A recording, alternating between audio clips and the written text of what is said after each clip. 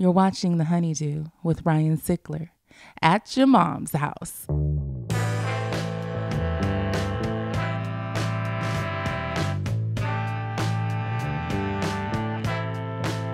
Welcome back to The Honeydew, y'all. I'm Ryan Sickler. We're doing it over here at your mom's house.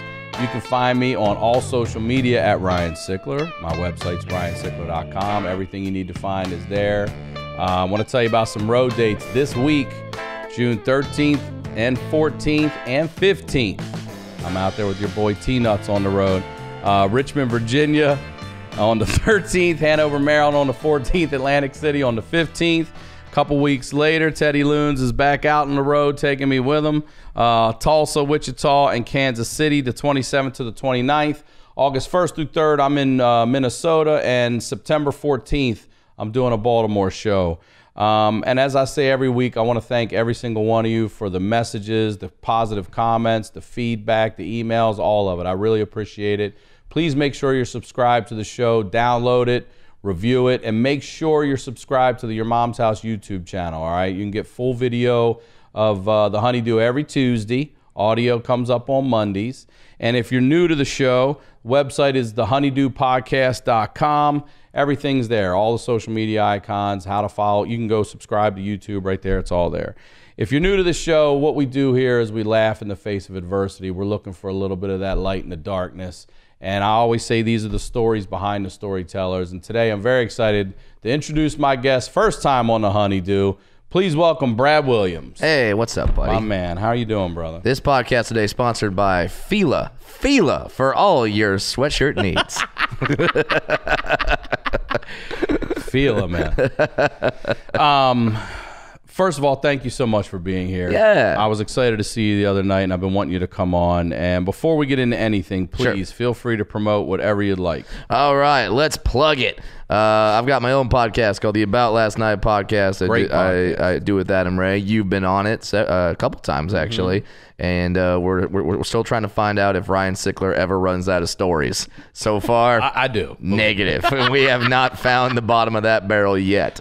And then, of course, on social media, on Twitter at FunnyBrad, on Instagram at Brad Williams Comic. All the tour dates are at bradwilliamscomedy.com. But as long as we're talking about where we're going to be, June 21st through the 23rd, June 21st to the 22nd, I'm in Alabama, Birmingham. Nothing controversial going on in Alabama, so people just want to come out and laugh because it's a boring time over there. No one's been talking about Alabama. Nothing in the news. I haven't seen a thing in the news. So I'll be at the Stardome Comedy Club in Birmingham, Alabama, June 21st to the 22nd. June 23rd, Nashville, Tennessee, Zany's Comedy Club. And then Philadelphia, I'll be coming to you June 27th through the 29th at Helium Comedy Club in Philadelphia. Those are some dates, but all dates, bradwilliamscomedy.com. Cool. That's see the Brad plugs. Live. Go see Brad live. That's fun. I really appreciate you coming on, and I say to every guest, throw me some stories, and you did. You threw me something that we're definitely going to get into. Sure. What I'd like to talk about, because I just have so many questions for you about growing up the way you grew up. So will you please... Jewish, no. Well-to-do a little bit. No, I'm not even Jewish. I don't know why I said that. You're not? No. I just wishful thinking. I know. It's like, I need my jokes to be better, more well-written. I just wish I was Jewish. Talk to us about what it was like growing up. Yeah. Well, it's weird because if you look at just the stats of my life growing up, you wouldn't think I'd be a comedian because everyone always says, oh, comedians have to come from some kind of pain or torment or whatever the hell like that. I didn't. I did not grow up poor. I did not grow up with separate families. Parents love each other, still together to this day. Grew up in Orange County, California. Dad, lawyer. Mom, housewife. So on the surface, yeah, it's all good. It's all B for Cleaver. Dad didn't have a drinking problem. No one hit anybody. No drug abuse. We had dinner every night. Kind of disgusting, really. Yeah, it is. That sounds wonderful. Yeah. I'm getting misty-eyed over Yeah. Oh, God, that's so good. Oh, Oh, you had Sega Genesis? Oh God! It's weird because I talk to people that grew up with slightly different circumstances, and I go, "How did you survive?" And they go, "I don't know how you survived with it. Everyone just being happy all the time." Really, just the fact that I'm born with achondroplastic dwarfism. That's sort of the weirdest thing in my family. Say that again. What is it called? Achondroplastic dwarfism. I have achondroplasia.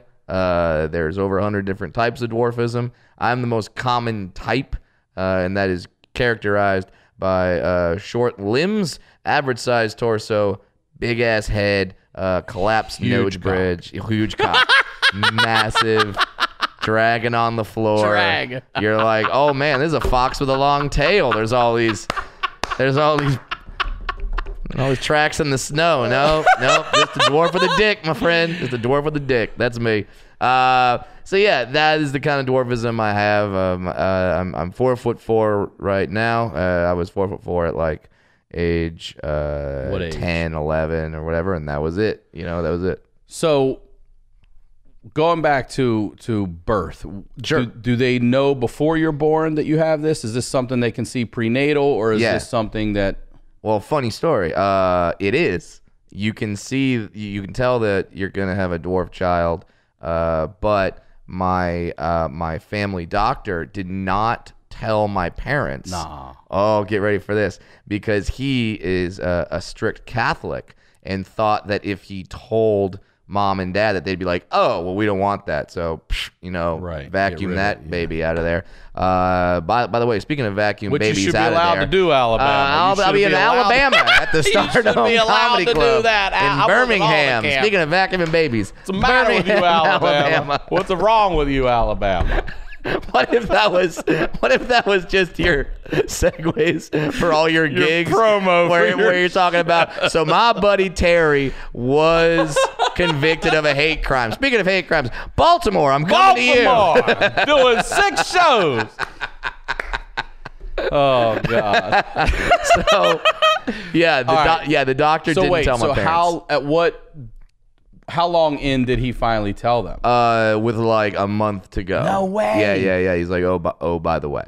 Yeah. So he wanted to make sure that they. And how were they when they heard the news? They were fine, but they weren't angry that he didn't share it sooner. Or? No, they weren't angry. In fact, my dad immediately started going because this is before the internet, so he started going to these LPA meetings. LPA stands for Little People of America. And it's where it's an organization to help little people. We get some camaraderie with it. There's events. There's social aspects to it. A lot of husbands and wives have met via LPA. A lot of orgies have happened via LPA. Really? I'll get into that a little bit later. Please do. So LPA is a great organization. So your dad shows up, like, what the fuck are you doing here? Like, hang on. Hold on. And my dad would go to these meetings, and he told me this story where he went to 2 meetings, and he just heard a lot of little people bitch and complain about how hard their lives are and how annoying it is. And then he stood up at the second meeting and went, hey, my name's Pete. I'm having a dwarf child. I just found out I'm having a dwarf kid. And all I've heard from you guys is how much it sucks. Is there anything good about it? Is there anything good? I look forward to anything. And one of the little people there going to can I ask you real quick? Yeah. Are you your parents' first child at this point? Second. Okay. Yeah, and they have 2 kids. I have my older sister, and then how far apart are you? 15 months. So we're pretty close to Irish twins. Yeah, so it was like you are. So get it out right away. And done. Here you come. Yeah. Okay. So he's still a new dad at this point. Yeah. He's still being a new dad to my sister. So there was one dwarf who stood up in that meeting and said, well, the one good thing about being a little person is that nobody forgets you. Like, once they meet you, they know you, and you make an impression on people. And my dad really took that to heart, and he told me that throughout my entire life. Like, hey, you're not going to be forgotten, so make sure it's a good impression and use that to your advantage. That's a great point. Yeah. You could come across as that asshole. And then you come back and you're like, they're not going to remember that. No, they're totally going to remember that. They remember your ass. Oh, no, they're going to forget that the midget shit in the fish tank. No, they're going to remember that the midget shit in the fish tank. They're definitely going to remember that the midget shit in the fish tank. Which sounds like an old colloquial. It sounds like an old phrase that like no one says anymore. Things like, are not good. Oh right now, man, the midget shit in the fish tank. Midget fish shit in the fish tank today. Did you see the game the other night? Man, the Orioles really shit. They were like the really midget the fish tank. That closer, man. That closer. God. So yeah, that was the introduction my parents had to LPA and little people in general. And so this is not hereditary? It is. Or it is. But it's a recessive gene. We don't know where it came from. No one else in your family that have you guys done a family tree thing? Oh yeah. We've done all that. The only thing we haven't done is the paternity test. So who knows? Just keep away from that. Who knows? Maybe my dad was on a business trip and Ringling Brothers, Barnum and Bailey came through town. Maybe mom had some fun. I don't know. But my dad's my dad, so there we go. So yeah, it was it was something that was obviously new to them, and they tried to find out the most about it, which I really appreciate in hindsight, because I've seen a lot of average-sized parents have dwarf children and then have no knowledge about it, and then just try to parent by either hiding the kid and being like, no, you can't do anything because you're disabled or you're sensitive, or just being like, no, you can do anything, but not taking in any consideration at all. Like, no, do those weights, you're fine. Or whatever. Yeah, right. Play football. All right, maybe pole vault ain't for you. All right. Yeah, play football, you're fine. No, my parents were very realistic with their expectations of what I can and can't do, and that was really good. That helped growing up. So did they try to treat you in a way where you weren't, I know what you're saying, let's be obvious about things like you're saying, sure, but in a way where you weren't, like, were you putting sports right away? Were you playing, doing everything? Like, what were you doing? Oh, I was in all the clubs and everything like that. Play baseball, basketball, hockey. My dad tells this story about when I started playing t-ball, and my aunt and uncle came to watch one of my games, and I ran out to them. And this is how they didn't make dwarfism like a huge deal, because I ran out to my aunt and uncle, and I'm like, hey, Aunt Nate, Uncle Steve, thanks for coming to watch my game. I'm gonna be playing. I'm gonna be playing out there. You can tell it's me because I'm number 3. And my aunt and uncle and several adults around them apparently just burst out laughing, because they're like, I think we'll be able to spot you. Or not. Hey, we're missing somebody in left field, man. No, Brad's out there. Hey, when you see the grass rustling in left field, that's me running around trying to make a play. The ball just comes shooting out of the grass like that. That's not Fern goalie launching the ball back.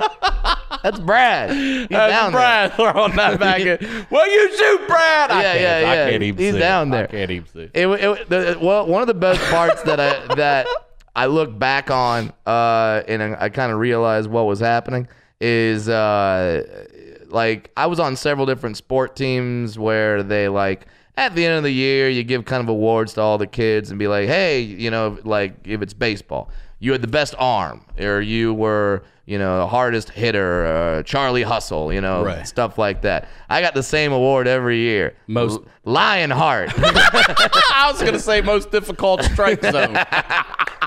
I got the same award every year, just like Lion Heart. Oh man, he tries. They're sitting home trying to figure out what they could come up with. He tries so hard. Oh man, I mean, Terry, he hits the ball, but Brad really tries. So yeah, oh my God, that was me for all of my sports. Lion Heart. Was there ever a moment where, and I'm sure you're a comedian, so I know my answer here, but what sort of moments have you used it to make people to your advantage and make people uncomfortable, or like lay into it? And all the time. Yeah. Well, here's the thing is that, thank God my parents, like, yes, they encouraged me to try everything and do things, but there was always the reality of the situation of, yes, you are a little person. Don't think you're not, and so they temper expectations. They weren't just, you can be whatever you want. No, because I want to be a football player. Right, and my dad's like, That's not going to work. He wasn't that guy that's like, you can do anything. No, there's obviously things I cannot do. You could place hold, though. Yeah, I could place hold like a motherfucker. I could do that right now, too. Yeah, I could place hold standing up. 2 hands. I got it. I got that. I got that shit, man. We're calling a specialist. Sure, that's what we call him. You know, if you stab it to Brad, we got the option to pass it. He holds it with 2 hands, so let's keep that under our hats. He does that. Holy shit. So yeah, but also one thing that my dad did, which was really great, is he kind of inadvertently trained me how to be a comedian, because my dad would make fun of me as a kid with the knowledge of I'm prepping you. Yeah. Because when you get to school, other kids are going to make fun of you, so I don't want you to be shocked by this. So he would make fun of me and then be like, all right, now I just made fun of you, so hit me back with something. So we would have these games of where like he'd be making fun of me, I'd hit him back with insults, and it was fun for me. So by the time I got to school, you go to kindergarten, and the kindergartners who don't know what a little person is, they come up and start asking weird questions or making fun of you. It's a game to me. It's this game I've already played. I'm glad, because kids are brutally honest because they don't know. They really want to ask questions, and they're genuinely like, well, that's different to me, so I got to talk about that and ask about that. And that's one thing you realize as I got older is many kids aren't doing it to be mean. They're doing it because they don't know, and they don't have the social constructs yet to be like, oh, maybe don't ask the person about their discoloration of skin, or like my dad tells a story about my sister where one time they were in the supermarket, and this is back in the days of pagers and beepers, and this woman was very overweight. And her beeper started going off, and my sister, who was like maybe like 4 or 5, goes, "Dad, I think she's backing up." And the woman just turns around like, and my dad's like, she says that to every person. That's our go-to. Yeah, that's our go-to. She's backing up. Yeah. So there was always that of I understood the kids were just they're just being curious. They don't know. And I liken it to, like, as an adult, we're aware of things now, but if someone walked up to you who had something that you have literally never seen before, you would probably have some questions for them. Someone had a third arm coming out of their head and was like using it. You'd be like, all right, I got. Can I ask you about that? Yeah. Arm up there? What's up with the arm? The one that's shuffling peanuts in its hand. Yeah. I don't know what you're talking about. It's like, nah, the arm. It's coming out of your head. So, and then kids knew real fast, because the kids that did make fun of me, I would have jokes to come back at them with that literally my dad and I would work together on writing. Yeah. So we would have those comebacks just fucking chambered. Yeah. So you weren't going to throw me off. So, like, kids knew real quick, oh, wait, don't make fun of Brad, because then he'll make you cry. Be friends with Brad. Yeah. Yeah. Be friends with Brad. He's good. So, I tell people dwarfism never really affected me in terms of a negative way, or where I really saw it as a negative, until I got to high school. And then I was just friend zoned like a motherfucker. Like, I was the friend zone king. Like, oh man. That's when I first realized, like, oh, if I want to get laid, I gotta make a lot of money. Like, I gotta work hard, and I gotta find this whatever it is I'm gonna do and be successful at it, because then we'll come back to then this. I'll be good. But you've also told me before on Crab Feast episodes that you were bucket list for some girls too. So yeah, we'll come back to that. Yeah, but let's go back to friend zone. That's post 20s. Post 20s, yes. So you're you go elementary, middle, and mostly you're not being bullied or teased, because already you've developed a thick skin and you're fighting back, and they're like, we're just not gonna fuck with Brad. I was all right, there was one time when a new kid, like, this is in 3rd grade, statute of limitations, I've forgiven him. His name's Michael Cordero, and we were playing at recess, and I threw a touchdown pass, like, as the bell was ringing. I chucked a touchdown pass, so we won the game that day. And then he didn't like that, so all the kids were going in, and then he waited for the kids to go in, and he wanted to talk to me, and then he waited for the kids to leave, and then he just put a beating on me. He beat you up? Yeah. Why? Because what, he felt embarrassed that you beat him or something? Something like that. But then damn, it became real clear to him that you don't do that and get away with it at this school. Like, all the teachers loved me, principals loved me, other kids loved me, so like he was kind of shunned after that, and suspended. But for the most, like, and then when he got back, he was very apologetic, and his mom came to school with him to be like, you apologize to that. So like it all worked out. I think he's doing fine, so it's fine. But yeah, it's that was the only time really. But for the most part, it was pretty great. It was pretty great growing up. Like I said, great family. So you get to high school, and are you like hanging out with the dudes on the teams and stuff like that? Yeah. You probably know a lot of people from the middle school that are going there too, so you already have friends. Oh, no. But the new crop of girls. Yeah, high school was fun because I was. Where'd you go? Sunny Hills High School in Fullerton. It's the name that sounds like a retirement home. Sunny Hills. Yeah. And then we were actually famous. Wait, for, what's your mascot? They're called the Lancers. The Sunny Hill Lance. You got two fucking things. Yeah, that is weird. Name's not. I know Lancer. We had one Liganor. It's a knight. With yeah. There you go. Yeah, it's so we were famous for two things. One, they made the Newsweek list of like the best high schools in America. Sunniest Hills. The sunniest hills. And then two, there was some murders that took place there. At your school? Yeah. Like, what? This was before I got there, way before I got there. Yeah, I know. They're laughing at people dying. There was some murders. They made a movie about it. It was like a movie made about your high school murders? They were called the honor roll murders. I think that's what they were. They're called like the honor roll murders, or it was affluent kids who were studying hard, and something happened. I should look up the story, but yeah, I don't know. You got Google on that fucking thing. Maybe get up off your ass and open up a window. Stop laughing in there and look up these deaths. Yeah. So yeah, so that's what our high school was famous for. But yeah, went there. That was prior to you getting there, though. Yeah. Now they're famous for Brad Williams. No, they're not. They don't care. Have they done anything to honor you? No, they don't care. They've had more people go there. It's fine. I think Mark McGuire went to high school there. Cheater. So, home run king, whatever. But yeah, so I got there, and then you start being interested in girls, and I realized real fast, like, oh, they don't want none of this. They don't want anything to do with that. So I would have to wait until the summer, where I would go to the dwarf conventions, and there we go. Wait, you did? Oh yeah. Where are they?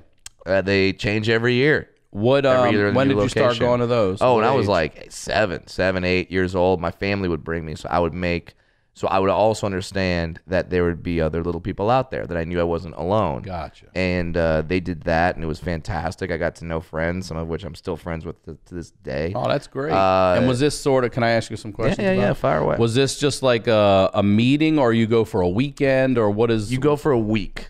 A full week? Yeah, like full a camp. week. Yeah, it really is. And you were a kid when you started going, like middle school, and they're all around the U.S.? Yeah, the big one is every summer. There's like the national convention. I believe this year it's in San Francisco. But yeah, we always did our family vacation around the dwarf convention. That's fucking awesome. Yeah, so we'd go, and then we'd go see all the things in the city. But then there's regional conventions every few months that are like just like the California little people, and they're just for a weekend, not the full week.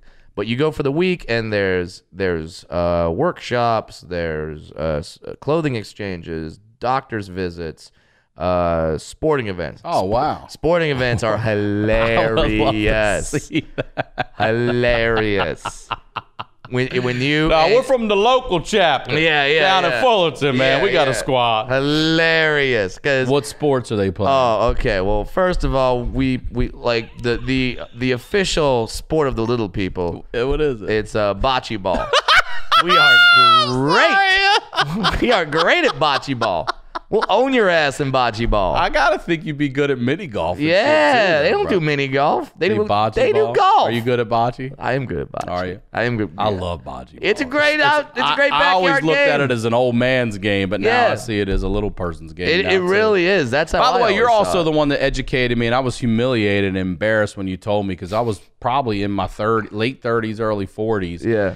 I've always thought the low urinal was for kids. Yeah. And you were like, Ryan, you didn't say it's also for, you're like, that's my fucking That's my toilet. bitch. All right. And I was like, oh, Not yeah. for kids. That's mine. You may think it's for little kids. Nah, that's mine. All right, back to bocce. That's the official sport? Yeah, but there's all sorts of sports. They do track and field. They do basketball. They do soccer. Like they do. And then also a lot of dwarves are good at powerlifting. We're really good at powerlifting. That's how I made a lot of friends in high school. That's how I made friends. You with the football powerlifted team. in high school? Fuck yeah, because like I was You out there doing clean and jerks and I good was mornings and 15 years old benching 215. Were you really? Yeah. Holy shit, And like dude. and like the football players, like the wide Yeah. receivers, were like, "What the fuck?" You had to Like, get 225 to get on our fucking wall. You're only Yeah. 10 pounds away. Yeah. At how old? so that's 15. You're Yeah. sophomore in high school. Yeah. Wow. Yeah. Holy shit. So I was just like, and people would be like, "Well, his arms are small." I'm like, "Yeah, but the biceps the only like strength in fucking those little motherfuckers. that big is my God. bicep." Okay, come on. I'm an all-state holder, motherfucker. 2 hands. Perfected the technique. Invented. Holy shit. So that's how I made friends there. But yeah, so you do sporting events, and I'll tell you this right now. Oh yeah, and there's a swimming too. But there is nothing funnier than a dwarf track meet. Nothing. I love that you're saying that. Nothing. Nothing better than that. Oh, because dwarves have a certain way we run. I didn't know this until the local news, OCN, Orange County News Network, we had a local track meet, and they went out and covered it, and it was like my first time being on TV. I was on the news, and I was running on the news, and they showed me running, and I knew like, oh, we look fucked up. That's the first time you'd seen Yeah, yourself run. like I didn't know that I look like I thought that was just the other dwarves that looked like that. Right, look at these So idiots. no, that's me too. So when we run, like your legs go in front of the other like that. Mine are just kicking out to the Outside. side. They're kicking out to the side like that. I didn't think I did that. I definitely do. So yeah, it's so then when you get a meet and you got like 8 lanes of dwarves, which sounds like a really cool whorehouse. 8 lanes of dwarves, and when that starter pistol goes off, holy shit, you die laughing. Like You doing a full lap all the way around a regular track? like, took us 3 days. They're breaking up in the sand. Yeah, it was a marathon in the truest sense. My God. No, but you do the 40-meter dash. It wouldn't be 100. You do a 40. Oh, It's man. not bad, you know. So it was pretty great, man. And that's where I met a lot of friends, had a lot of social interaction, and like I said, like they dress up these conventions as like all these positive things with sports and workshops and doctors and stuff like that. But really, it's for boning. It's just for is, huh? for boning. That's what it's for. It's because you gotta understand something. It's a bit of a mind fuck because the whole year you're the friend zone guy or the friend zone girl or the strange fetish in some cases, and then you go to these conventions said, yeah. and you're hot. You are Desired. sexy. You're like there would I found out later, like years later, there were like groups of dwarf women that were like taking bets on who would take my virginity. Like Really? Yeah, because I was like a stud then. Because I'm pretty athletic. So and I've only had one dwarf related surgery on my ankle, and it really didn't affect my mobility all that much. So I'm healthy. That's it all your life. Yeah, yeah. So I'm healthy, relatively good looking. So I was fucking.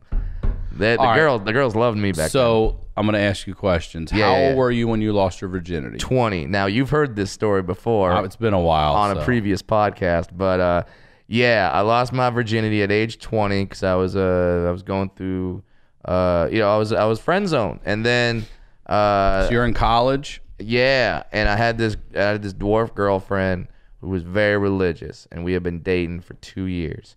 And she finally was like, all right, she was living in San Francisco, and she's like, all right, I obviously you and I are something real. I'm ready. And I was like, fuck yes, here we go. The next weekend, I was like, I'm in San Francisco. And she told me, she's like, all right, my parents are going away for the weekend, so I got the house to myself. And did you meet at a convention originally? Yeah, yeah, we met at a convention originally. So you had known her for a little bit? Yeah, I'd known her for a few years, and then we decided to start dating. And so I go up there, and so we're going to do the thing. We got the night all picked out, and then as the music's playing, as the fucking Keith Sweat is, love you like a man, nobody. Listen, That's good. We all had our fuck tapes in high school. You made a fuck tape. Keith Sweat. Everybody made a fuck tape. Sure. All right, so like you got that going, and she goes, hold on. She grabs my hand. She goes, I need you to pray. And I was like, wait, what? I've been praying for this pussy for fucking 20 goddamn years. Well, now we got to pray for real. So she made me naked pray. Wait, hold on. For real? Yeah, because I do not remember this story. We had been kissing. Things are getting going. So it's not before you start foreplay. It's before you actually have sex. Yes. Foreplay has happened.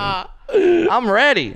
Okay? And then I'm ready to do the thing. She goes, I need you to pray. And I'm like, whoa, what for? Like, I got the erection. Praying's done. Yeah. And my prayers are answered. Yeah. Thank you, Jesus. Boing. So I'm like, what are we going to pray for? And she goes, you need to ask for forgiveness to God for what we're about to do and tell him why we're doing this. And I'm like, this is a lot to be putting on me. Yeah, for real. At game time. This dick ain't gonna stay hard forever. Yeah, like granted, thankfully I'm 20, so the dick is still like, nah, we're good, bro. We're good. Now I'd be like, there's a timer. The clock's ticking. You don't have that long. I like to do my prayer post. Yeah. Could we do like the football players do and all make a circle right, after the game? Midfield, right. Take a knee. Can we do that? So we had to do. So she made me pray. Naked, you're praying. Are you on your knees? Yeah. She's on her knees too, not in a good way. And next to you, we're praying, and I remember saying something. Apparently, I said something good because man, the sex for losing your virginity was pretty damn good. Pretty damn good. Pretty damn good. So I said something like, God, we're doing this not to spite you, but to honor you because you put us together, and it was I'm gonna use good. that next time. Pretty good. Pretty good. Pretty solid. So did that prayer, and then so you were both virgins, right? She was a virgin too. Yeah. And then we got to do the sex, and it was great. It was great. And then about 6 months after that, I started going on the road doing stand up, and she made me be like, it's either the stand up or me, and I was like, deuces. See ya. So but she's a good person. She had a good life. That's how it went up until that point. So once you lost your virginity, were you then just hooking up left and right every time you went to the convention every summer, or bro? Once the dam broke, what happened? The stats. No one's got dwarf stats like me. I'll bet. No one. If you are a little person and a woman between the ages right now of 30 and 40, and you went to any convention, I've been inside you. You got some Brad stank on you. You got some Brad stank. Oh God! I love it. I laid waste. There's killing fields of dwarf pussy. Dwarf pussy. I've laid waste to it. Oh God! I did my thing. I didn't get laid I from figure, I didn't get laid from a tall woman until I was like 24, That's what 25. I want to ask you. How old was your first tall woman? Yeah, 24. Yeah, 24. How'd you meet her? That was on the road doing stand up, and man, okay, so I found out.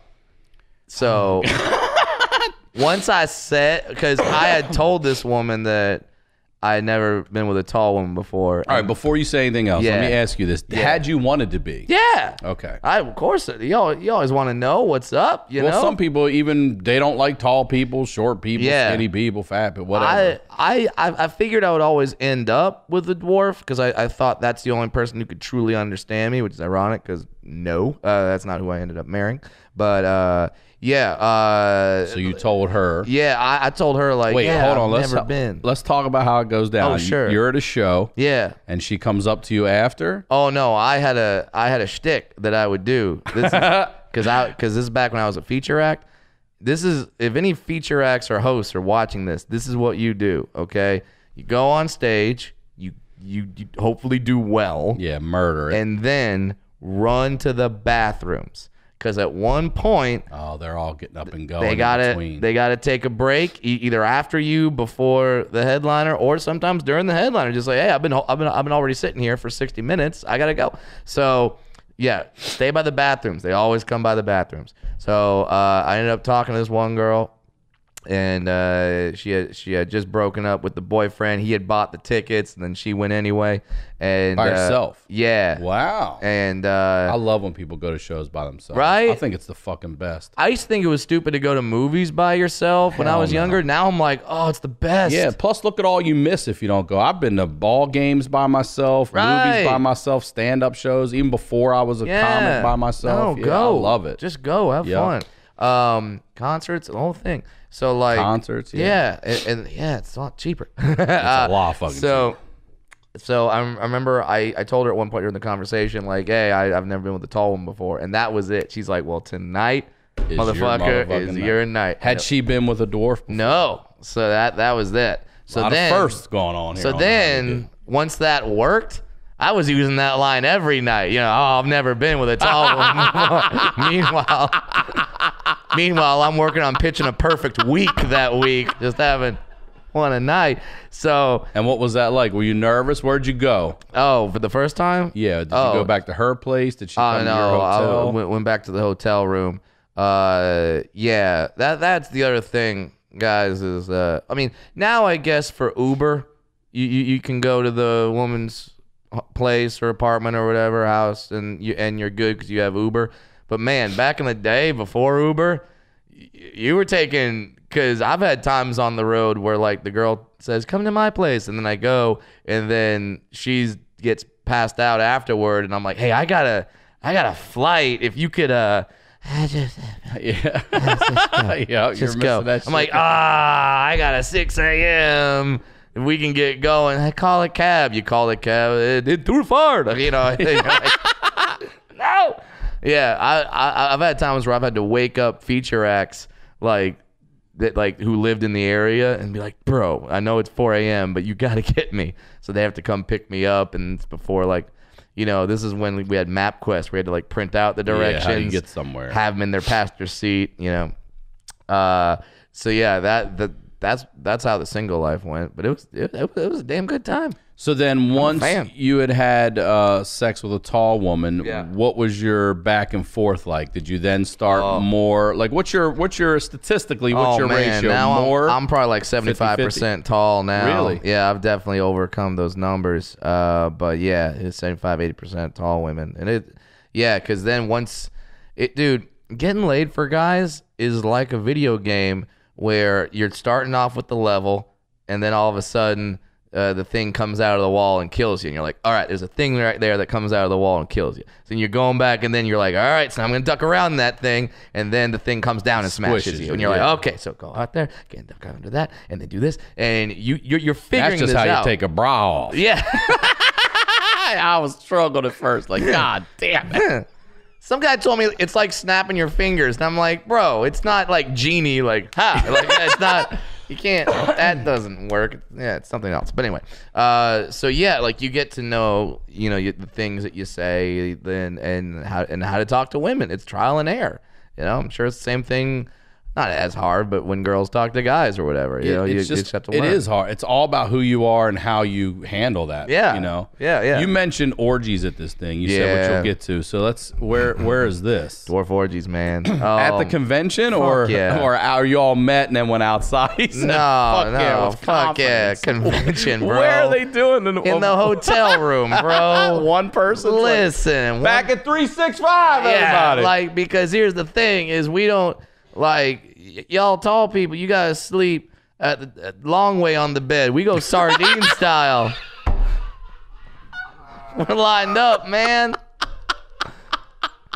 You go into the convention, you want to have a cheap hotel room. It's like when you go and your boys and you go to Vegas but you're like in your 20s, you don't have money yet. Laying on the floor. Yeah, wherever dwarves just sleep sardine style. So we'd want a cheap hotel room in our early 20s. So yeah, we would just sleep sardine style. And have an orgy. Mixed. So yeah. Part of a dwarf orgy. Yeah, like good for you, bro. I think 6 was the most we got one time, but yeah. 6 of you. Yeah. I can't even get over that. It was awesome. Fantastic. It's like that would be what we did there would be the most popular thing ever on Pornhub. Oh god, like, it really would be. Cause they got single shot dwarf sex. Somebody's gonna reach out to you and be like, "Hey man, can we do this again? Can we recreate that?" God. Steve Hirsch from Vivid, where you at, brother? I've got a number. We all have a number. If you can hit that number, we're doing this shit. You know? We're going to call that tape Malibu House because that's what it's going to take to buy me. God damn. So, yeah, it was a good time, man. It was great. So, and then the career just keeps kind of slowly moving up and doing well. And now it's crazy because now I'm getting little people coming to my shows that are like, you're our dude. Like we don't have a guy or a girl out there who's doing talking. that. I mean, in terms of comedians, it's me, it's Tanya Lee Davis, who's fucking hilarious. I gotta give shout out to her because every time I think I'm the first dwarf to do something, she's done it. You know, like she has her name on the Comedy Store way before me. She would tour way before me. Tanya Lee Davis, funny as hell, still doing it. And there's a couple other dwarf comics doing it. But for the most part, we don't have a lot of voices. So I get a lot of little people come to my shows and just be like, dude, you're our guy. You're the one. And one thing I love about comedy is now it's not a producer or a writer or a director who's not a little person saying what they assume the dwarf experience is like. Now I'm writer, director, actor, like everything. You should be. So it's authentic when I'm on stage to what the actual thing is, not what you assume it's like. So yeah, it's been a fantastic ride so far, man. Dude, that's fucking awesome. I'm so proud of you. Yeah, it's fun. Here's a question I wanted to ask you. Outside of the conventions that you eventually went to as a kid, were there any other dwarves in your schools or anywhere you went? Yeah, there was the Becker family. I was very lucky because my high school had 3 dwarves at the same time going to the school. You plus 3 or you Me and 2? And then 2 others who were brother and sister. Okay. The Becker family, and which is weird because I had known the girl Sandy. I had known her my whole life, so she was like a sister to me. And everyone just kind of wanted us to date because they're like, well, come on, math adds up. I mean, you're a dwarf, she's a dwarf. Do you need anything else? Yeah, you need a couple other things. So, the funniest part to me was we went to a dance together one time, Sandy and I, and it was our version of the Sadie Hawkins or the ski bum. We called it ski bum. Or the girl asks the boy out. Girl asked the guy. She asked me. I was like, hell yeah, let's do the thing. So, and you're supposed to like wear the same outfit. That's you. Oh, I didn't know. Is that the thing? At our school, it was you wear the same shirt or the same whatever, and it was a Hawaiian theme. So I got the idea that since everyone always confuses me with her brother and me, like all dwarves look alike, that I would dress up like her and she would dress up like me. So There's somewhere out there. There's photos of this. Oh, I would love me to see that. in like a Hawaiian halter top and a long blonde wig, and her in the backwards white Angels hat that I would always wear. Because it was like, because I was a fan of the band Limp Bizkit, and like, well, I'm not gonna be a Yankee fan, so I'm gonna do backward white Angels hat. I'm from Anaheim. What's up? So I would do that, and then she's got the hat on and like the guy's button-up shirt. Yeah. And no joke, people came up to me and like, Sandy, what's up? And I'm like, motherfucker. I was like, we were both getting mad. We thought it'd be something where people would be like, "Oh, that's clever." You guys are hilarious. Yeah, that's what I thought it would be. But it was like, "What? You're not Brad? I've got tits." Cindy, your voice got a lot deeper. Yeah. What's up? Oh my god. So yeah, it was hilarious. So yeah, thankfully I had a lot of dwarf friends growing up, so we always had sort of those similar experiences, and we could share and talk about it. You said where growing up from the conventions? They were living in Buena Park, California. Okay, so they were which is local down enough. the street All from right. Fullerton, where I grew up, Anaheim. It's all the same area. So yeah, it was great. It was fantastic having the Becker family there, and you could just kind of go to the same school. So all the kids were like, "Oh yeah, we've got a stellar dwarf population." You know, like we weren't weird to them. Right. You know, because you got three of us at that point. Did any of your friends back then drive? Like, oh, I was the first one to drive. Ironically, how? Talk to me about getting your driver's license and how the freedom.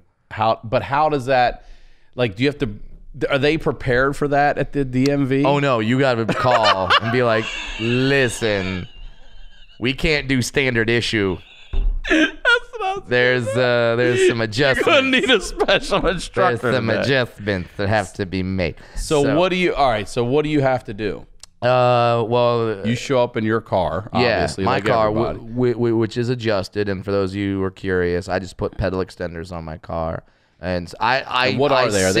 Are they like blocks? Is that a pedal extender, it's like a pedal that attaches onto your pedal. Okay. And then there's a rod, and then there's another pedal on top of that, so you push like that. So, like, cause when I sit, like when we're sitting down, I'm as tall as you. Like my torso's average size. So I didn't need like to sit on phone books or anything like that. You don't need to brag about it. I know I'm only 5'10", bro. All right. I'm average. And then I could reach the steering wheel just fine and all that. So I'm lucky in that all I needed was pedal extenders. So we just hooked it up to my car, went in, took the test, aced it first time, got my license, and now 16 you got? Yeah, it? 16, and now I'm the kid because I was the first one of all my friends. Yeah. So I like you picking them up. And oh shit? my god, I was invited to all the parties. I'll bet because Brad had a car. Brad had a car and could break dance, so I was invited to all the parties. Every party needed me. You know. So it was fantastic. My first car, my parents got me a what was it? Toyota Tacoma. They wanted a 2-seater because they didn't want all the people to be in the car with me. So then it's like it's a truck. So it chuck them in, That's right. They're going right which in the was back. infinitely more unsafe. Yeah, I mean, we all have these moments where you look back on your teens and your early 20s. You're like, how am I still alive? I should have killed many kids in the back seat of my truck with my drive. I think the same thing. Just everybody sitting in pickup trucks and all that back then. Like at 16 and driving like a fucking idiot. And shit. There's several people. One time, 3 girls hopped in the truck bed, not in a sexy way, but like to try to like make fun of me or like make me not drive off, or I forget the circumstances all behind it. And I was like, fuck it. And I gunned it and started like taking turns like and they were screaming, holding on for dear life. I'm like, and I look back on those times like, oh my God, that was like, I'm so lucky. You are lucky. I'm so lucky. Killed 3 people. Oh, I'm so lucky one of them. We didn't all fly are. out. We've all done dumb shit. Yeah, exactly. So do you get any leeway or any love when you get pulled over by the cops? Yes. And for 2 reasons. One, more so than the dwarf stuff, is we're funny. So we could, if you can get a cop to laugh, You're out of that ticket. oh my God, You're out of that Have a ticket. line, have a line ready, have a bit. Yeah. I have a bit for when I get pulled over, and I'll tell you my bit because you don't need to be a dwarf to do this bit. So over here at Universal Studios, they sell these, and they do it on Hollywood Boulevard too. You go down to little tourist stores. They sell these. They sell these like fake Oscars, like fake mini Oscars, and they say things like best teacher, best mom, stuff like that. I found one day that said best police officer, and I was like, done. Bought it, chucked it in my glove box. You just keep it in there. So when I get pulled over, I just got that Oscar just sitting there, and I go, congratulations, officer, you got me, you won. And then they look down and they're like, you son of a bitch. And like, they're laughing. And the best part is they can't keep it because if they keep it, it's a bribe. That's right. So they always give it back to me and they go, get the keep fuck out of reusing here. that Yeah, shit. keep using it out of there. I've gotten out of like 4 tickets that way. I'm speeding. You know how fast you were going? Great. I don't, but you do. And that's why you win, officer. Yeah, that is great. Oh, dude. I got out of so many tickets. 4 tickets because of that thing. What other what other areas in your life do you see where people give you leeway? Leeway. You know, it's just I've found out that in stand-up. Like, I can say some things that your average comic can't say because I'm not threatening. And when I was single, talking to women, like, if a large man said something to a woman, like, I might as well just throw you in the back of my truck and take you home and duct tape you. Like, that's fuck you. Yeah, right. That can happen. Like, Right. but if I say that, not that I did to that level, but like I could say things to where the woman goes, oh, you can't. Right. You like, and I would joke to them about that as well. Like, yeah, you know that if for any reason I tried something, you could stop it. Like, it's not like it's like Just hold me. there's nothing. There's nothing I could do. Nothing. So like I can't do that kind of stuff, you know. So in that way, I got some leeway where some people wouldn't. But yeah, that'd be about it. There's other things that are harder, you know. Shop for clothes, that's harder. Gotta have a good tailor in your life if you're a little person. That's harder. But you ever been in fights, like especially at the conventions with people getting wasted? There's never been. Well, you've seen them, but you've never been in them. Yeah. I've only been. Other than that kid beating you up that time. Yeah, I've only been in like one fight ever. That one. Not that one. Like high school. What happened? Oh, I was at I was at the beach with this girl that I was friend zoned, but I was trying to not be friend zoned. She turned out to be a lesbian, so there's a good reason why I was friend zoned. But I was at the beach and this one guy, she was very attractive, and this one guy came over and he thought that we were together, and he literally walked up to her and got mad. Like, he was like, "Why the fuck are you with him? Like, you're with a midget, like, you be with a real man." Really? And stuff like that. And she got mad at him, like, "Well, why can't I be with him?" And I'm sitting there like, "Yeah, why can't you be with me?" I mean, listen, I like girls. Yeah. Like, all right, let's make some shit happen. So like, and he said something to me along the lines of like, when I spoke up, I was like, "Dude, just move on. Like, we're fine. We're just here out trying to have fun." He said something along the lines of like, "Shut up, midget. This is between me and the bitch." And I was like, "All right." And like, I was like 16 years old. I got a truck. I don't like, but I knew that at that point, them be fighting words. So thankfully though, I wrestled in high school. So I just started. You did? Yeah. So I just started charging the guy. And I'll tell you this. Here's the thing that I found out from that fight, and by almost getting into several fights, as I think it's Brett Ernst has this great joke that white people have almost fight stories. Yeah. It's so true. I think it's Brett Ernst. I hope it's his joke, but yeah, he's like, all like blacks and Mexicans are like, "No, I beat this guy up. I fought this guy." White people are like, "Dude, let me tell you, I was about to hit this. If my friends weren't there that night." It's such a great bit, and I love Brett Ernst. Anyway, so like, I found out that when because no one expects the dwarf to get angry and get physical. Well, I know from what you told me, you're strong as fuck, obviously, at that age especially. So, like, but when a dwarf gets mad, legit mad, and if a little person says to another guy, like, I'm going to fucking kill you, they believe it. They think it's like, oh, dude, that's the little dude in the Bruce Lee movie. He's not doing shit because he knows when he starts doing shit, it's over. Like, it's done. So if a dwarf has the confidence, you'll scare really big guys. Really big guys. I got another story. I'm not allowed to get into the details of this story. I'll tell you off air. I like that already. But there was a football player, a collegiate D1 football player who was trying to do stuff to a woman, and I got him to stop because I yelled at him with that kind of confidence. This guy could squash anybody. But I was yelling at him. And he's like, oh, okay. And he like backed off. And I didn't even know this event occurred until years later when the woman saw me and reminded me. Oh. I had blacked it out because I saw red. And like I didn't know. But then the girl reminded me and I was like, wait, what? Like, I did that? That's stupid. That guy could have killed me. Like, why did I do that? It's like, I thought you were so brave. Yeah. You're like, I was stupid. Yeah, what the fuck? that was very dumb. But yeah, I'm not allowed to give the specific details of that story. But yeah, so on the beach thing, I ran at the guy, and he sees the guy running at him. He sees the dwarf running at him. He was just in shock. And because I had a wrestling background, double leg. got a nice double wrestle. leg. That's what I want to ask you about. There you go. Got a nice double leg. Took him down. Put him on the ground. He's trying to get up, and then at the time, I still am into pro wrestling, but some of those pro wrestling moves, They work. That's why you're not allowed to do it. Yeah. You can kill somebody. Yeah. Kick a little sand in their eyes, Yeah. little Mr. Fuji Move, Matt powder, Fuji. and then do whatever the fuck you want. Good God Almighty. So yeah. So I double legged him, took him down. He was on his back.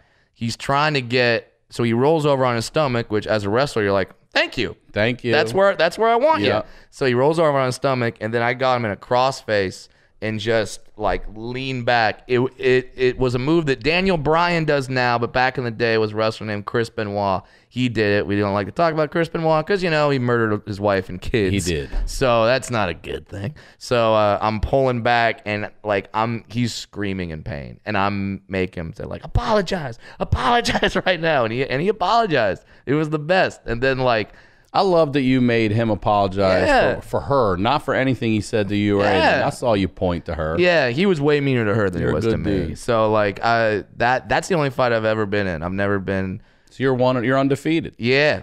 That's Bam. by the way, that's what I would also say. Yeah. I'm undefeated. I'm undefeated in It doesn't fights. matter. It's only 1-0. Yeah, I tried to start a fight at a Halloween party one time. You tried to. Why did you want to? Well, all right, this is perfect. So I was dressed as a pimp, right? And like I got the suit, the boas, the hat, the funny jewelry, and I have a white cane. And I'm at this party, and I see this guy walk up behind this girl who's wearing, I think she's trying to do like a Lady Marmalade, like that music video was all lace and corset and stuff like that.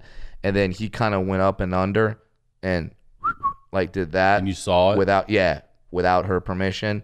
And in one motion, I flipped the cane over so the jewel was on the outside, the thick part, and just crack and like cracked him across the back. neck? Yeah, Damn. like just cracked him, and he was fuck. And then he turns around and be like, "I'll kill you!" And I'm standing there. Who did that? Who did? Oh, Yeah, down here, I'm like waving the cane, like down there. So he looked down, saw me, and then all his friends were like, "Should we kick his ass or whatever?" And I looked at the guy and I was like, "Do you want me to tell him what you did? Because I will, or we can just walk away and don't do that again." And he was like, "Oh, motherfucker, you're lucky." And almost fight stories. Yeah, that's right. You're lucky I don't blah blah blah. And then he walked away. But yeah, that's the closest I got into a fight. I don't really fight. As a dwarf and as a funny guy, you kind of figure out how to get out of fights. Well, that's the whole goal. More is to than get out. into them. Yeah. So I don't like to fight. That's not my thing. So I had asked you coming in some things we could talk about, and one of the things you wrote down was something about your father. Yeah. Can we talk about that? Absolutely. We'll talk about that. So my dad. How old your dad right now? Right now he's 73. Okay. Yeah, 73. I actually just got back from a trip to France. He's doing it. But yeah, he about 6 years ago. 6 years ago, my dad had problems with skin cancer his whole life because he played a lot of golf as a kid and never wore sunscreen. I mean, no one did back then. Yeah, just went out there and did it. So what, moles and moles, and he'd come home and he'd have a little bandage on. We'd be like, "What's that?" He goes, I had to get some skin cancer burned off today." So and we always were like, "Oh, it's no big deal. It's no big deal."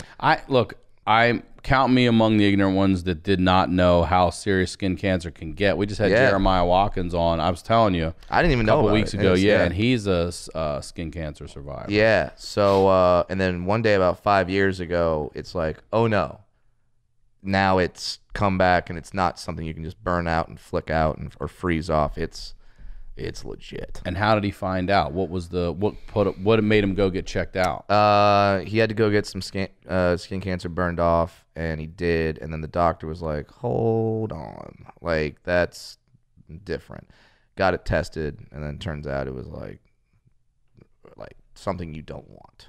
So yeah, so he got that news, had to tell it to the family. And what stage was it in? Jeez. It was not stage 4, but it wasn't good. My dad didn't want to be specific with it. I know it wasn't stage 4, but I know it wasn't nothing. But all this time of him going through the years, no one ever noticed that, or did something just change? No, it's the thing where we always noticed it. He would have scars. He's got scars on his arms and on his back from when skin cancer is removed.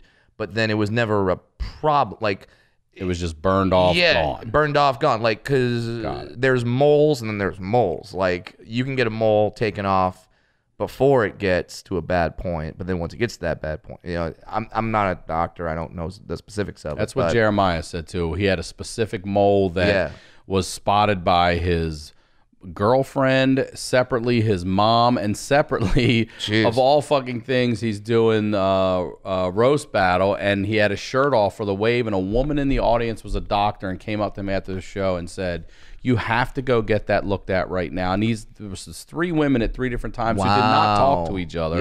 One being a doctor and a stranger, and he went, and that's when they found out how bad it was. Wow. Yeah. I mean, so he's got that, and then we've heard skin cancer, but then, he says the words, okay, so my first round of chemo is, and we're like, whoa, oh shit, okay, now it's real. Did they put the dye in them and see how far it had spread? Yeah, all that jazz. And, seeing what chemo does to someone, I mean, Lord knows we all know somebody. But you see the person that they change. Like my dad's always been kind of pretty healthy. Whew. He lost so much weight, and he's been bald my whole life. So I wouldn't have to do the whole losing hair thing. But yeah, it just changes him as a person, going through so much pain and doing the chemo, doing the radiation. He'd have to go and wear these when doing the radiation, he has to wear this it looks like a cheesecloth, and it's like a screen over your whole face. Yeah, over your face to stop the radiation from hitting the wrong parts of you. So it was brutal, man. And one of the things that I kept doing is now we were in kind of a role reversal. Like my dad never allowed me to feel sorry for myself because of my dwarfism, so I never allowed him to feel sorry for himself. Good for you. Because of the skin cancer, I would tell him to constantly hey, let's get out there, let's do some stuff, let's go, and there were times when he didn't want to fight, and I was like, no, you got a daughter that's gonna have kids soon, you got to do this for them, because we got more events in our lives that we want you around for. And how long was the whole process? So he came home and basically dropped that bomb on you guys like that. My chemo starts, boom. Yeah. And then he went right into it. And he went to UCI Medical Center. Shout out to UCI because they're fantastic there. And I remember that it was about, I want to say 6 to 8 months of treatment. And no. That's a long time. No, it was longer than that. Longer? Yeah, because it's hard to get into specifics, but so he's about. We hear that he's going to go in for another appointment, and this is the appointment where they've done all the rounds of chemo and radiation, and they go like, "All right, now we're gonna look at you again, see what's up." And we know that if the answer is if it's good news, then fuck yeah, good news. If it's bad news, it means there's not, like, we'll try again, but it's probably not going to work. Like, really? Yeah, it's to that point. So, and also because of my dad's age at the time, like it's hard for anyone to go through chemotherapy. Anybody. So if you're 25 in the prime of your life, chemo wrecks you. If you're 70 years old, you got some heart problems, you got a hip thing, you got like it fucking takes you out. It takes you out. So I remember the appointment was going to happen while I was going to be at the Comedy Works in Denver. Okay. And so I'm doing the show in Comedy Works. I know the appointment is in the morning. And that hospital's here in California? Yeah, okay. And that UCI is University of California, Irvine. So so I'm watching the phone like all day. All day I'm watching the phone because I know that call. And when that call comes, I know that that's going to be the call. So I'm just I'm watching the phone and no ring. Gets to the show. And the comics, my opening act is on stage. When my feature act is on stage, phone rings, and it's my mom's ID. And I'm like, oh, fuck, okay, here we go. And I answer the phone, and I go, hey, Mom. And then the first words out of her mouth were, he's in remission, which is like, oh. I remember I got that news, and I just fell. I fell on the ground. And immediately just burst into tears on the Comedy Works South green room floor. I know where in the basement down. Yeah, and no, this is the South Club. Oh, out there in the South Club. Yeah. So I'm crying, and now the host and the other comic backstage, they don't know the news that I just got. They just see me. Yeah. They just see me on the phone, and within a second, just like, and everything. And when they say ugly cry, the ugliest of cries, just letting out every bit of emotion that you've stored up and tried to be strong and tried to be good so Dad doesn't see that you're scared and all that. All of that is coming off. It's like you're shedding a skin. And then, like, I look up at the comics, I see the horror on their face. I'm like, my dad, you understand, like, he's cancer. And like, they hear cancer, like, oh, fuck. And they're like, no, he's good. Like, found out he's in remission. And so then, and literally, as that's happening, the feature closes. Host goes out there. And I'm wiping tears from my face as they say, like, please welcome to stage, right. Brad Williams. And I'm like, motherfucker. So I go out there, and they have a mirror right before the door at the Comedy Works. And I look at myself in the mirror right before I go out on stage. And it's obvious I've been crying. It's just red, the whole thing. You know I've been crying. So I'm like, all right, I got to talk about this. So I go out, do a couple of introductory standard jokes that I know are going to do well. And then I go like, hey, so this isn't what my face normally looks like. Here's what's up. And I start talking to the audience. And I ended up doing about 25 minutes just off the top of my head, just on my dad and how he raised me, how his teachings, everything like that. and how much I care about the guy. And that 25 minutes, because they recorded that set that night, I listened to it. I'm like, oh, I got something here. And have you ever let your dad hear that? So that 25 minutes became my second Showtime special, which is called Daddy Issues. Fuck yeah. Which is why that special is called Daddy Issues.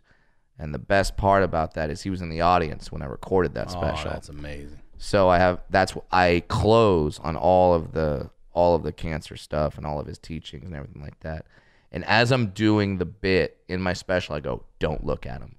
Do not look at him, because if you look at him, you're going to lose it.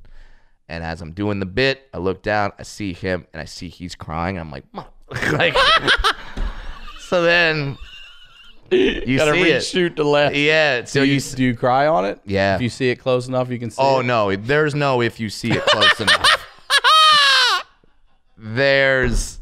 Oh, Brad's crying right now. Yeah. Yeah, he's got this new closer where he cries for 5 minutes. But I just saw him. I break down. It's really innovative. I was Nanette before Nanette, damn it. So, in the special, I close with something that I've never closed with before because it was in the moment. I'm crying. My dad's there. I say my dad is in the audience tonight. Like, he beat this shit, and he's in the audience tonight. Audience is giving him a standing ovation. Oh, wow. My dad's up there throwing a fist in the air, and I'm like, fuck yeah. And then I got to say something that I hope we all get to say to our fathers. Where I can promise you I won't, but go ahead. I might be able to write it and fucking stick it in the ground and see if they can still read it. Oh, that's the darkest shit. That's so horrible. I'm definitely, whatever you're about to say, I'm definitely never going to be able to say this to my dad. So funny. That was so good. The thing I hope that we all get to say to our dads at some point is thank you. And I just got up to be there, and for my special, tell them thank you. Thank you for making me the man I am today. Thank you for showing me how to fight. Thank you for being strong for me. And and I'll never forget it. And that I love you. And got to say that at the special.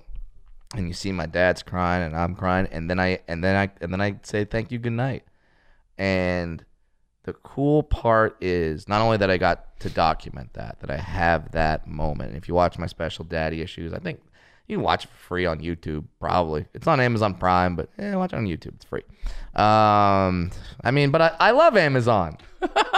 Anyway, so you see how it ends, and I'll get people that come up to me after, at shows and stuff, and be like, dude, like, I watched it because you're funny, and then you gotta fucking lay that thing on me at the end. But he's like, but a lot of people are very supportive of it. And the cool thing is I get people that come up to me and say, I lost my dad to cancer, or I lost my brother and my mom, whatever.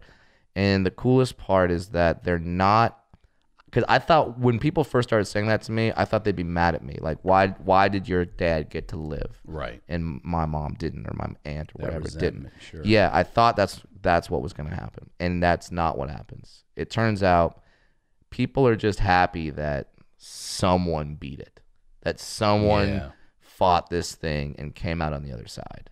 So, and that support on the road and hearing those stories, oh, dude, it makes you every gamut of emotion. Like you go through it, but I'm so thankful for every person that comes up and shares those stories. I'm glad I get to listen. I'm glad they get to tell me. I've had people tell me stuff. They're like, I don't talk about this. And I go, it's okay. Talk about it to me. It's fine. You hear that, Alabama? Alabama. Brad's talking to y'all. We're talking. Tell me stories. So that's this silver lining on a very, very dark cloud, is that people get to hear a story of success. People get to have a little bit of hope, and nothing makes me happier than when people come up to me after shows and go, "Hey man, how's your dad?" That's great. Like, because I know they watched the special, and I know that I just gave them an hour of entertainment, and they're not asking they don't care about the photo, they don't care about the CD, DVD, T-shirt that they're buying afterward. All available, Alabama. All available. BradWilliamsComedy.com. BradWilliamsComedy.com. You should pick that up. They're not caring about that. They're not, hey, what can you do for me? They're, hey, how's your dad? Right. And that means so much when people ask that. I want to ask, how is your dad? You said this was 6 years ago, right? Yeah, dad's still in remission. He still gets checked up. Great. How often? Good. What is a checkup for something like that? Once a year, twice a year? Yeah, like once a year. Just kind of go in there, see what's up. There was a little scare at one point, but it turned out not to be a scare, which was very thankful. But yeah, he's doing great, and he's like I said, he just got back from a trip to France. He went to see the cliffs of Normandy. He's always wanted to see them, see where D-Day happened, and he got to do that. So yeah, he's got to hold grandchildren. He's got to play with grandkids. He's got to meet my wife. So life is good, and man, there's one thing that having a scare like that will do is it'll make you so thankful for bonus time. Yeah. Bonus time, like whether it be it's all bonus time. Yeah. Yes. It's all bonus time now. So whatever you get, and my only message would be to not wait for the bonus time. That's right. Do whatever you're gonna do. And get your moles checked. Yeah. For real. Do whatever you're gonna do in the time you have now. Because of Jeremiah, I've already made an appointment with my doctor. He's like, I don't like to look at that one. I'm like, let's cut these motherfuckers off. Yeah, let's just chop it off. Yeah, let's just get it out there, because we all think as we're working on our tans when we're in our teens that it's the best thing that we could be doing. No, don't do that shit. It's funny because sometimes people make fun of me, like I'll go to a party or whatever, or a pool party, take your shirt off, people go, Brad's pasty. I'm gonna go, good. That's right. Brad, skin cancer free is what the fuck I am. I'll take pasty. I'll take pasty any day of the damn week. So yeah, I'm always very thankful when people are like, you're pasty as fuck. I'm like, I'm not having skin cancer, so we're good. So yeah, I would say that, and I would say don't wait for bonus time. Say what you're gonna say to people in the time you have. Don't wait for the catastrophic event that makes you gain perspective. Hear those events from other people, gain that perspective, and take advantage of the time you have now. That is well said, brother. Thank you, my friend. Hear that, Alabama? Hear that, Alabama? Well, brother, thank you so much for coming on and opening up. I really appreciate it. I know that's not easy to do. No, but it was fun. It feels good to tell these stories, and you make me feel safe, Ryan. I love you, brother. Thanks, man. Love you too. Please, one more time, promote whatever you'd like. Absolutely. My podcast, the About Last Night podcast with my heterosexual life mate, Adam Ray. I stole that line from Kevin Smith. It's not mine, but I think it's great. Heterosexual life mate. Great. So please subscribe to that. On Twitter at Funny Brad. On Instagram at Brad Williams Comic. All my tour dates, BradWilliamsComedy.com. And don't forget, Alabama, I am coming to you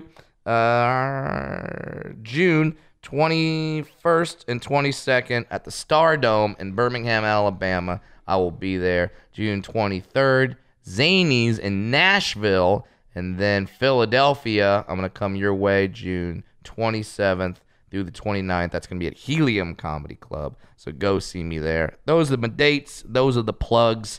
And I really appreciate you having me on, my friend. Thank you, brother. Definitely go see Brad live. He's fantastic. And this has been a great episode, dude. Thank you. Thanks, man. I'm Ryan Sickler on all social media, ryansickler.com. Talk to y'all next week.